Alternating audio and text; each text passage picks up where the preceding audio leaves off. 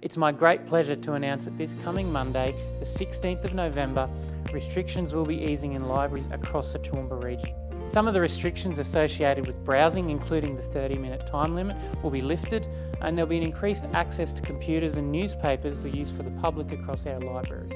Public meeting rooms in some of our regional libraries will be open again for the first time since restrictions were introduced.